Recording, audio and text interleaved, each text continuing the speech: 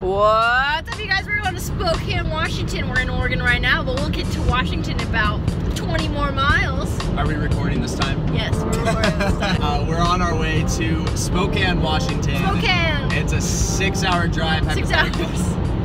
We're making really good time. We'll probably get there in about 4.5 hours. So we'll have some time to putz around a little bit, take a little look around Spokane. We haven't really been there. Never been there. So it'll be fun, and I will hopefully not scrub out. I'll keep you guys updated between each round.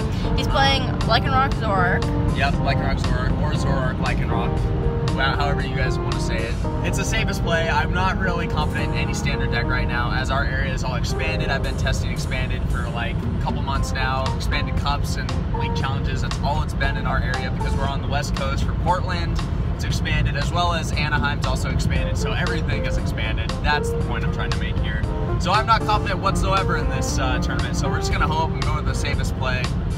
And as long as I set up with ZoroRoc, you should be fine, right? Right. And you have to win the coin flip. Coin flip. So we'll see what happens. 50-50. It's 50-50 matchup, and it kind of beats Shrine.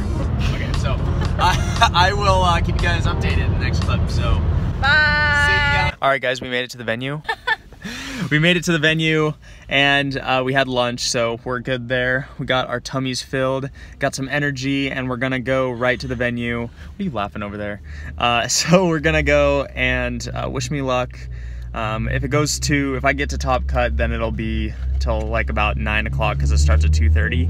So yep, I will keep you guys updated after the first round, so see you then.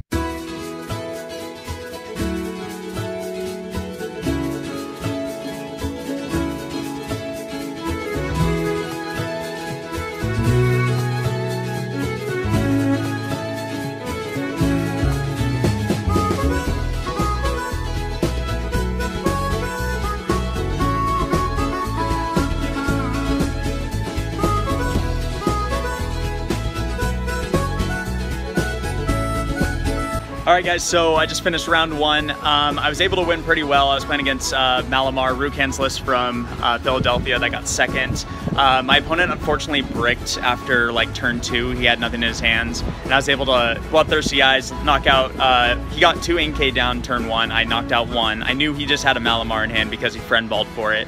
Yeah, he didn't have any Lele's in the deck or so. I think he prized a Lele or something. And then, yeah, I was able to Guzma the other Malamar. He did have Marshadow on the bench, but I was just able to capitalize. So I'll see you guys in the next round. Hey guys, so I lost round 2. I was playing against this weird like Gardevoir Lycanroc deck, but I just dead drew everything, and he was able to load up like a Gardevoir with like 8 energy on it throughout the whole game. So it was over for me. Yeah, really unfortunate. I definitely should have won that game, but the dead draws, they get you. So going to round 3, I need to win 2 more for sure to make top cut. So I'm just going to have to try and win it out now because I think my resistance will be bad. So we'll see. I'm going to try. So I'll keep you updated after round 3. All right, guys. So end of round 3, I played against Metagross, which actually was a deck choice I was thinking about playing. I ended up... Steven resolved turn 1. I was like, he got 2 Beldum down and like a Vulpix or something. I'm like, oh geez, here comes the double Metagross. But I had Judge in hand, and I had, I was able to get 2 Zorua down and a Rockruff, and I attached Fighting Energy to Rockruff. And then I judged him, and he dead drew the whole time. And then I was easily just able to like Ritus beating Claw Slash the Beldums before he could evolve them. And then there was a turn where he had a Metagross up and algorithmed, and then I couldn't do anything about that, but I ended up Dangerous Roguing him, going down to 1 prize, and that was pretty much, I was able to take the last prize pretty easily with Guzma. So yeah, I gotta win 1 more, and then I can ID, I believe, because it's 5 rounds. And yeah, so I'll keep you guys updated on the after round 4. This is round 4. So this is a really decisive round. So, yeah, here we go. Hey guys, sorry, I don't know what happened after the video after round 4, but I did win. It was against Ho-Oh Salazzle with an inclusion of the new Reshiram GX. I explained the whole deck, my whole deck at the end of this video, as well as a more thorough analysis of my rounds. So if you want to stick around, you can hear a better description of that round. And going into this, I thought I was going to be able to ID after that, after round 4, but round 5, actually I had to play it out because there was 5 3-1, so there was no way I could ID. I had to play it out, And I did not take video of this because I had to go right after this, but I did win that as well. It was a Buzz Garb Shrine deck, and my opponent dead drew, and I was able to just sweep the game going into Top Cut. I think I was the 2nd or 3rd seed going into Top Cut. So, yep, so here's some Top Cut footage for you, and then afterwards we'll get right to the deck list video. Enjoy.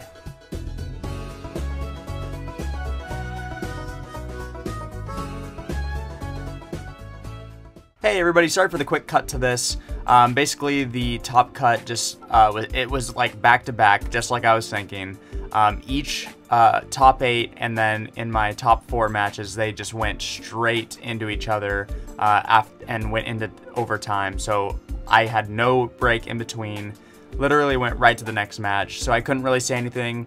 And it actually is, this is the day afterwards. So I've had some time to relax. You know, it went into, it was like 10:30 by the time I left. So it was 10:30 p.m. Obviously. So it was an exhausting day. We drove up there, as you guys saw. It took about like 5.5 hours to get there, and we got there, had some lunch, and played straight 7-8 hours of Pokemon. And you know, it was fun. It was definitely worth it. Placed 3rd overall. As you can tell by the title of the videos, top 4 placement, feeling pretty good. Now I'm at a total of 87 championship points for the season so far out of, I don't know what it is yet. Pokemon has yet to announce that. Like I said in my analysis of the whole season video, which you can check out on the channel, I'll put a time card up right now. I believe that Pokemon will let us know probably in the middle of next quarter, as soon as they get a feel of how much points people are at now, to kind of see and gauge what that level should be. I could also see them putting the championship points, how much you need to get your World's Invite notification out, probably in quarter 3. So who knows? We'll wait out and see that. But so here's my deck that I used to get 3rd at the Spokane Cup yesterday, which was on the 29th of September. So yeah, let's go over it real quick. It's pretty, I mean, every single Lycanroc deck that placed well at Philadelphia, right? There wasn't one that everybody used. It was kind of, there was people that wanted a heavier Lycanroc line, but they also had different techs in, tech cards, and the Devoured Field was a little mixed. I mean, your supporter line was always mixed. So I kind of just went on my own rendition this time around.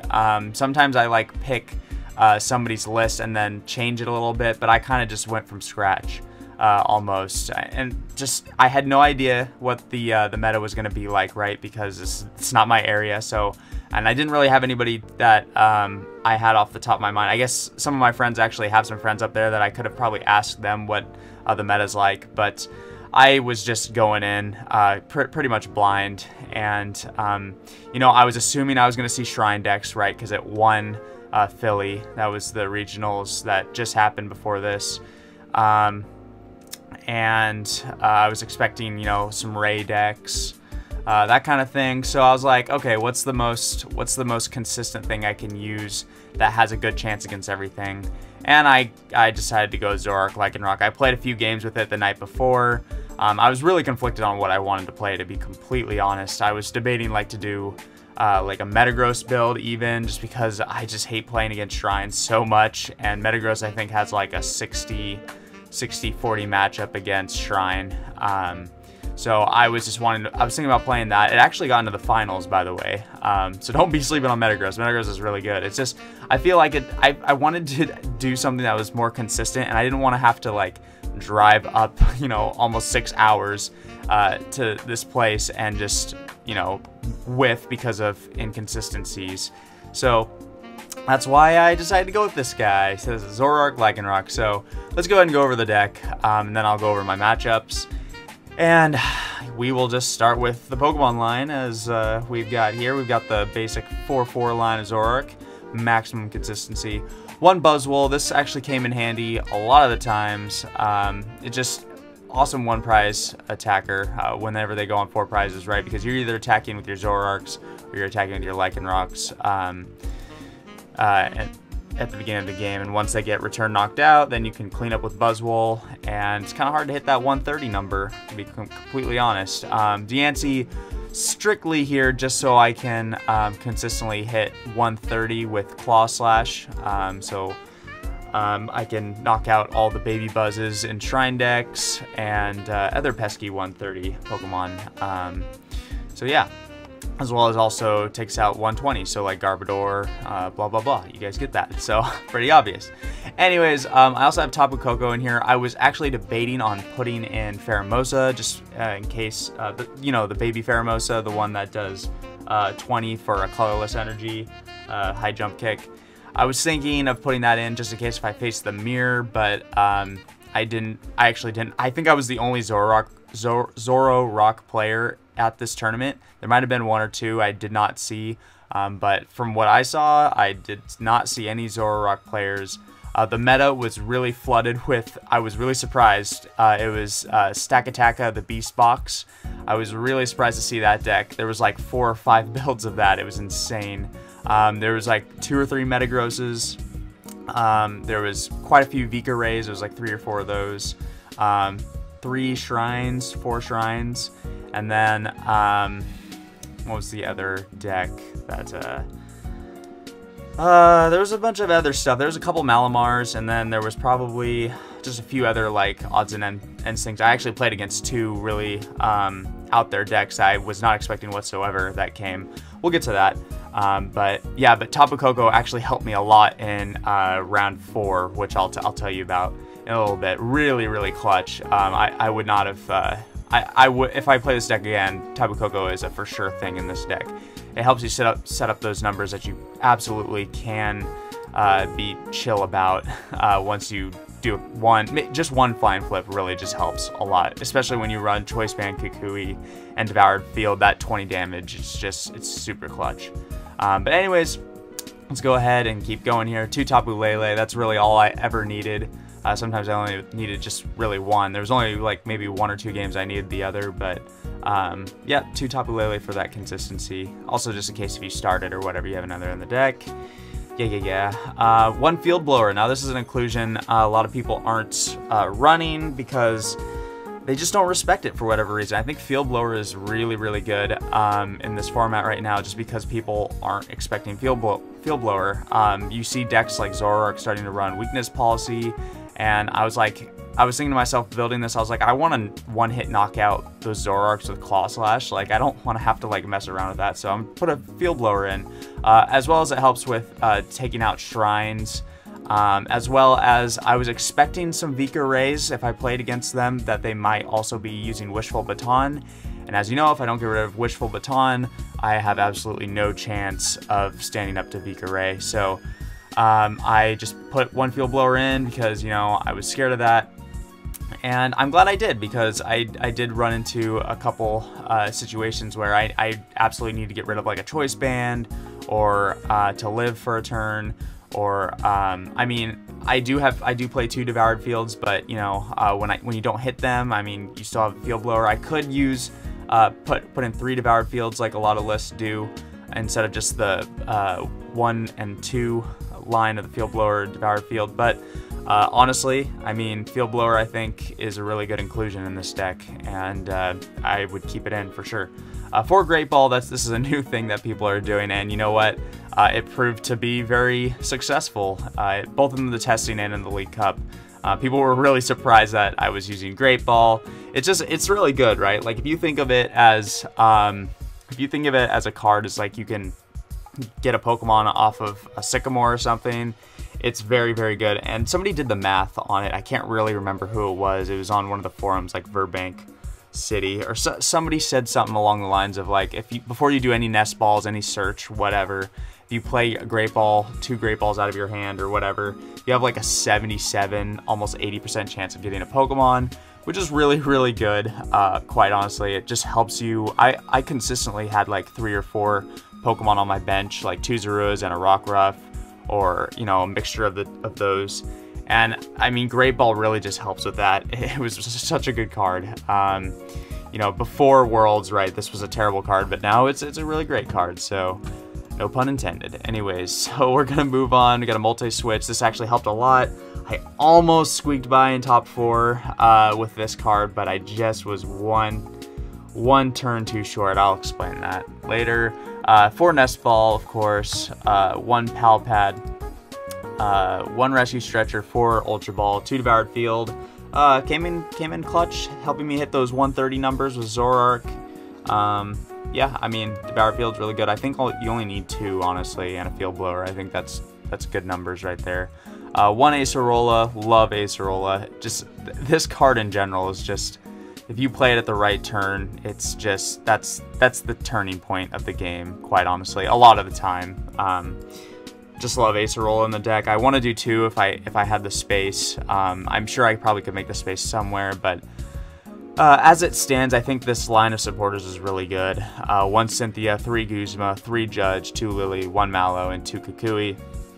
I don't think you need anything else, honestly. I didn't miss turn 1 Lily at all. I hit it every single game. Except for I didn't use it at all during round 2, which I'll talk about. Because I had 4 mulligans. But yeah, Lily's great. Helps you pull more Great Balls, Death Balls, and basic Pokemon. 3 choice bands, just that maximum consistency so you can hit those numbers. 4 double colorless and 4 fighting energy. Perfect. 8 energy in the deck. And alright, so let's get right on to the rounds. So started round 1. I went against Rukan's Philly list, the Malamar gas can list. I still don't know why they call it gas can. If somebody can explain that to me, why they call it gas can. I'm sure it's a simple Google search, but you know, why don't you guys get some interaction going on? Thank you. Anyways, so I played against Malamar. He got a really strong start. I think he had 2 Inkay down, turn 1, and a Marshadow down. And I was like, okay, here we go. So I was able to do a strong start myself. I had like 3 Zorua, a Rockruff, and a Tapu Koko in the active. And then his next turn, I think he Ultra Balled his 2 last cards in hand, and I think he was searching for a Lele, but it was prized. His last Lele was prized, and he had 1 in play and 1 that was prized, and he just grabbed a Malamar instead. This was after a Let Loose as well, so I was sitting at 4 cards, and so he Ultra Balled everything out of his hand, and he got a Malamar, so I knew exactly what he had, and I just kind of steamrolled from there. He was just relying on top decks at that point. I was able to knock out both Malamars with Riotous Beating. I knew he could not power up that Marshadow in time because he had no energy on it. Even if he got Malamar energy attachment, that's still only 2 energy. There was nothing in the discard pile at the time either that he could have used. So I kind of just, you know, steamrolled through that.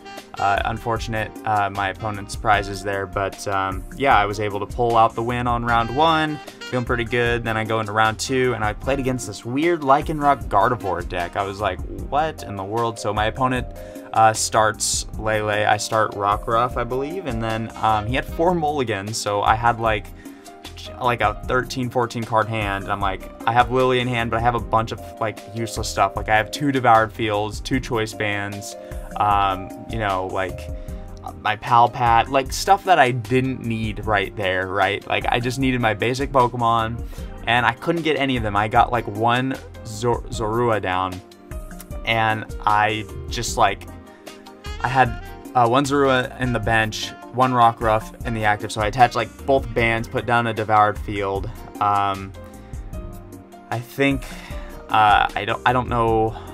I did something where I could like draw 2 more cards with Lily. This was the only supporter in my hand, and I got nothing. And so then I passed it off to my opponent. Didn't even get an energy attachment either, which was really sad. And then my opponent puts a Ralts down. Attaches an energy to Ralts, passes. I get a Judge, so I want to judge all this stuff away, so I judge it all away, and I got absolutely nothing off of the Judge. And then my opponent does really well off of his end, on his end of the Judge. He gets Rare Candy Gardevoir, Energy, Secret Spring, Retreat, or I think it was double colorless, and then knocks out my Ralts, and I just have a lone, or knocks out my Rockruff, and I have a lone Zorua. I'm like, oh geez, what do I do now? So I luckily top deck my Cynthia, and then I get a couple more Pokemon, get another Zorua and a Rockruff down, but still no energy. So I'm like, oh my gosh, what do I do? I have 8 energy in the deck. What's going on?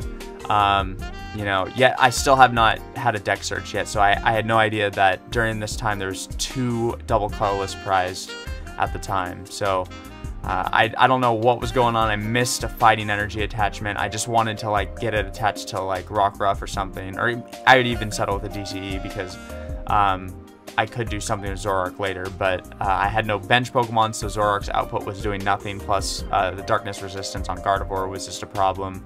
So I was like, oh my gosh, I just need to like hit something here. And so, as you could probably guess, my opponent ends up like, by the end of the game, my opponent had 9 energy on the Gardevoir, and I couldn't, there was nothing I could do. That Gardevoir literally swept me the entire game. I was like, what in the world? He had Lady in the deck, so he had like 4 energy. He had Fairy and fighting energy. I was like, how did this thing work? How did this thing like actually work? But you know, it just completely swept me. There was no Lycanroc. He literally only had 2 Lele's down because he knew what Lycanroc did, right? Like if he benched more, I could have blown up that Gardevoir, and he had nothing left. But yeah, it did not happen. So I lost there. I was feeling pretty bad. I knew that I for sure had to go 3-1 in order to maybe ID. So I was hoping, okay, I just need to win round 3 and 4, and we'll see what happens. So going to round 3, playing against Metagross, I won the coin flip, and I was able to like be pretty, or actually I'm not sure if I remember if I won the coin flip or not, but I was pretty on the offensive most of the time of the game, right? I was able to get down like 2 Rockruff. I had like 3 Zorua down, and I think I had my Tapu Koko down or something like that, and just evolved everything except for the other Rockruff, and I was able to Lycanroc. He only got 2 Beldum down, right? So he had to Beacon, and he was getting nothing out of his Beacon, so he was really like bricking there. And so I Bloodthirsty Eyes the Beldum and knocked out the Beldum. Now when he Beaconed, he got a Metang and a Metagross, so I assumed he had like a rare candy in hand or something, but he didn't. He put down the Metang. He was kind of bluffing there, and he had to Beacon again, and then I Guzma knocked out the Metang. And then my opponent literally, it was just, I steamrolled him from there. There was nothing he could really do. I was just too far ahead. And when he finally did get a Metagross up, he had 5 on his bench, and I just dangerous rogued it. And I think he algorithm that turn, so he put 1 energy to himself, and then I judged him, and it was just over. It was a really steamroll kind of match. But yeah. Really do like Metagross though. He just did not get his Beldums down, and that's the main problem. That's what I was fearing, if I was going to take Metagross, right? If I did and I couldn't get down my Beldums, I would have been really, really upset. But yep, so I was able to win that matchup pretty well. Going into round 4, I played against this really cool, I really want to try this on the channel. It's a Ho-Oh Salazzle Reshiram GX deck. I remember this guy's name because it was my name, and so, no, it was Enrique. It was my name in Spanish, that's what I mean to say. So I was playing against Enrique, and he was playing this really awesome build of Ho-Oh Salazzle Reshiram from the new Dragon Majesty set. And his one inclusion of Reshiram was prized, so it was really hurting him. And there was one turn, he won the coin flip, right? And I had a Rockruff and a Zorua bent. I had a Zorua bench and a Rockruff active, had an energy attachment to the Rockruff, or no, it was the other way around. Zorua active with a DCE and a Rockruff on the bench, and he had a Salandit with 2 fire energy on it, and he Cynthia's for 6. And I'm like, oh my gosh, if he gets the Salazzle, I'm just done. Heat blasts me for 110.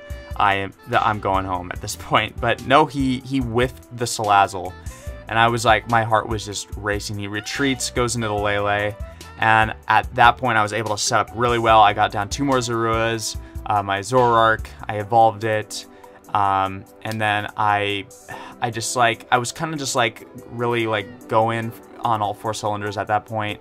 I also prioritized getting out my Tapu Koko, and flying flip. I was able to flying flip like 3 times or something like that, or 2 times to just set up the numbers. There was a point where he had Turtonator and he used his Nitro Tank, got like all 5 energy out onto the board. He put like 3 onto 3 onto what is it? His Ho-Oh, and he put 2 onto the Turtonator. And so I basically Riotous beating his Turtonator for like 150 or something like that. Or no, I had a 150, 160, or no, I think it was 150 actually. Yep, it was. And then I Guzma'd his Ho-Oh on the bench that had 3 energy on it with Koko. Choice Band does 100 to the Ho-Oh, and then his Lele was also heavily damaged from a previous Riotous beating that I did to it. So I just had to flying flip 2 more times, or 1 more time to knock out both the Lele and the Turtonator, and he missed the energy attachment on the Ho-Oh that turn. I also had Rescue Stretcher to bring it back and do it, but regardless, he missed the energy attachment, and he had to Guzma, and I had the other Guzma, so I brought up like another Lele and flying flipped, knocked out both the Lele and the Turtonator, going down to 2 prizes. My opponent, I think, had like 5 or 4. And I had the Guzma for next game to just take if he didn't bring up the Ho-Oh. But he brought up the Ho-Oh, knocked out the Tapu Koko, and I was just able to freely Riotous beating for my last 2 prizes. So it's a really cool build. It was just a shame he prized the Reshiram.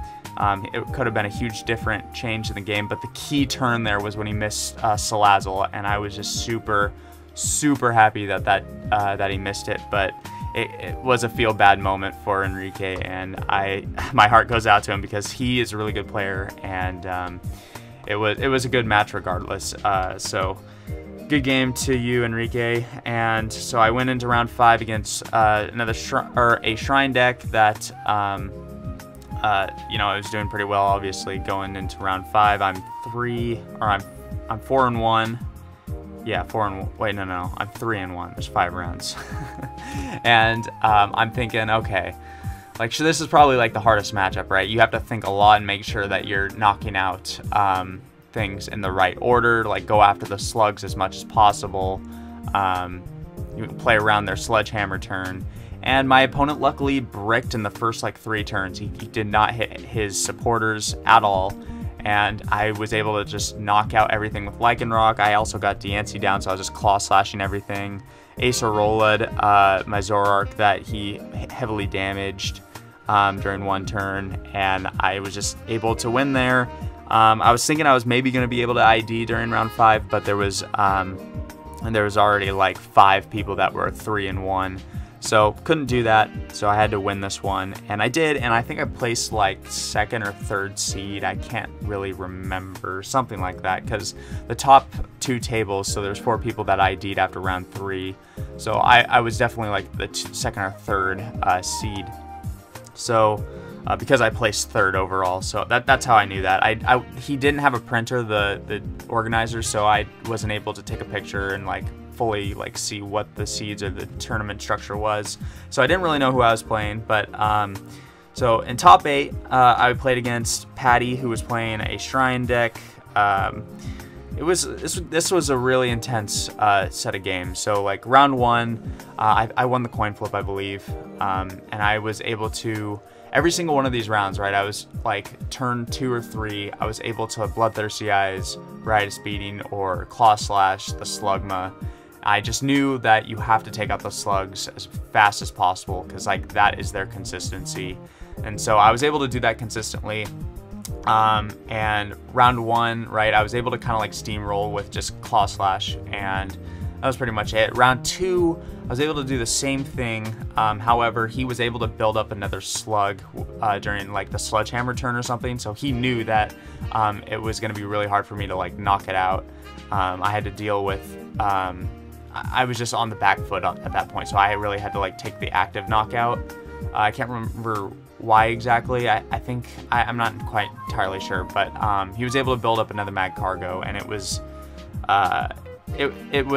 hard for me, and I was able to maybe come back with like Baby Buzz. There was a turn I was able to come back on his 4 prize turn, but overall I couldn't pull through. So I lost round 2. Then round 3, it was 4. I was at 3 prizes and he was at 4, and it was called time on his turn. So he was 0, I was 1, he was 2, and then I was the last turn 3. So turn 0, I don't think he took a knockout. Turn 1, I didn't take a knockout. Or I wasn't able to take a knockout, but I was able to maybe make sure it was hard for him to do something. He didn't have mag cargo out, so he did have a Rangaroo. Or wait, no, he did get a mag cargo out. He got mag cargo out at late game, but he didn't have anything really set up to take a knockout. He had like 2 Trebushes on the bench, and so I was like, okay, so he needs like a really big combo to get like 2 prizes here. He needs to take 2 prizes, because if he doesn't, it'll become my turn. I have Guzma to take out any 1 prize that I want, and I will go up on prizes and I'll win.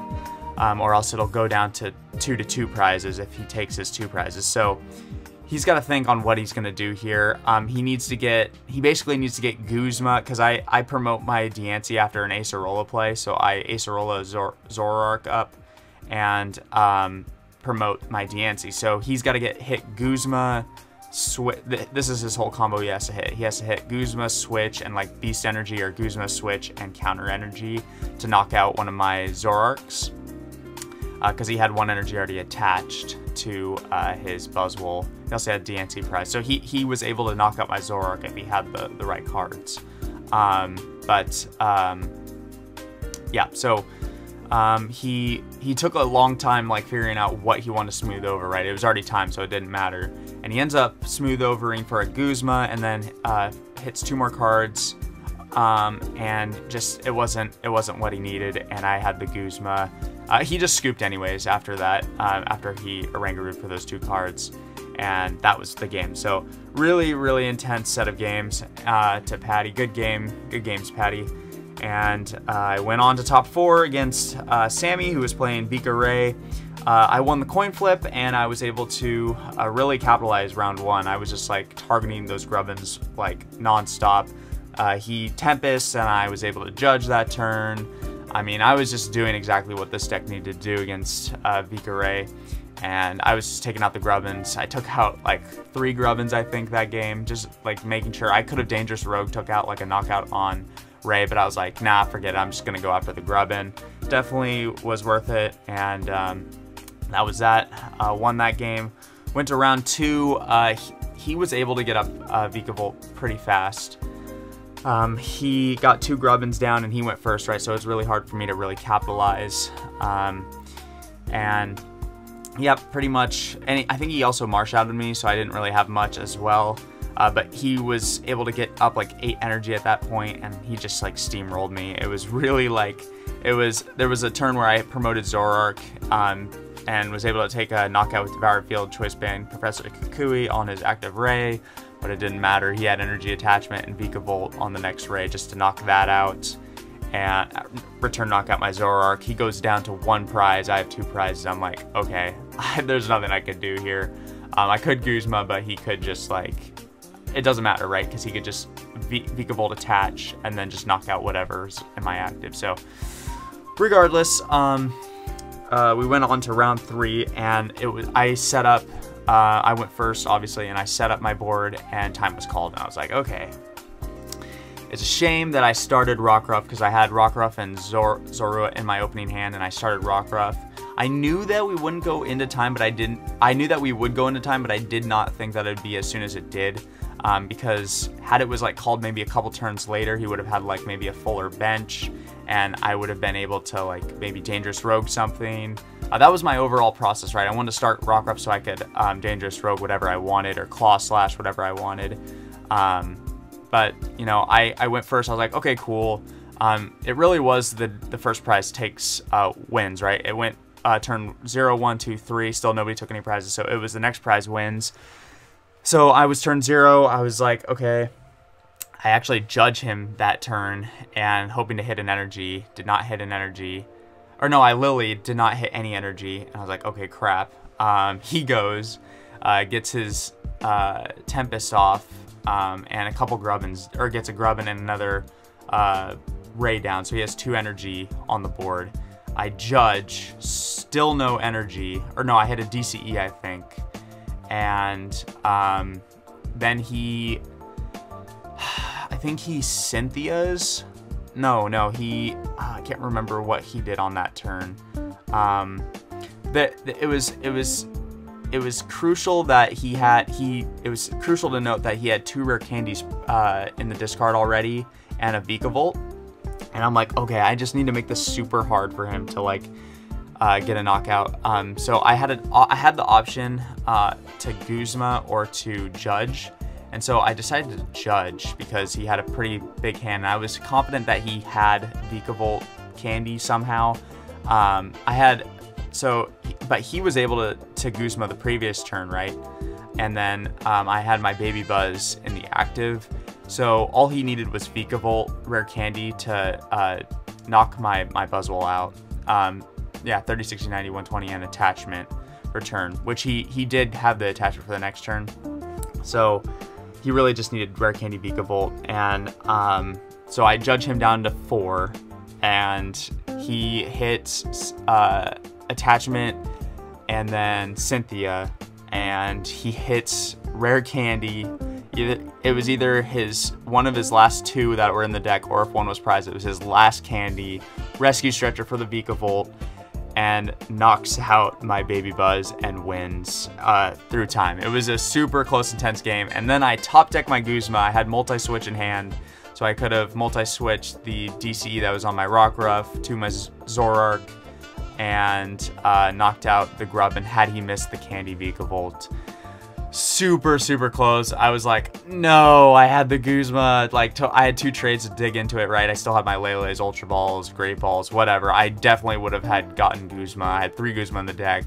I was ready to go. But, yep, he got it. I told him, I was like, if you don't have it this turn, I definitely do. But really, really good game, Sammy. And he actually went on to the finals to play against Metagross, and he won as well. So, congrats to you, Sammy. It was a really, really intense game. Set of games, and yeah, it was a lot of fun, and I'm glad I placed 3rd. Actually, it was definitely worth the trek up there, and yep, sitting at 87 points now for the season. And yeah, I really like the deck. There's a couple things I might do to it later in standard, but now I'm going to focus a lot on expanded because I have an expanded cup coming up later. There is a standard cup that's coming, but I also am hosting my own cup the following day, and I don't really want to travel a couple hours to go to that one. It's just that would be a really intense weekend, and I'm already sitting pretty well right now, so we'll see what happens. Portland Regionals is also the first regionals that's coming up for me here at the end of the month in October. So I'm going to be doing a lot of expanded stuff. I will put out 1 or 2 standard videos here and there on PTCGO. But I've got more expanded content coming for you guys. I apologize I didn't get anything really much out last week. Actually, I got nothing out last week for you guys, so I really am sorry about that deck-wise. But I actually have like 4 or 5 decks ready to go. I'm actually, right after this video, I'm going to record one. So thanks again for watching, everybody, and to all the guys I met up in Spokane who I played against. You guys were all awesome. I made a lot of really cool friends up there, and I hope to play you guys and see you guys again in the future. And until next time, I'll see you guys in the next video. So have a great night, day, wherever you're at, and I'll see you guys later.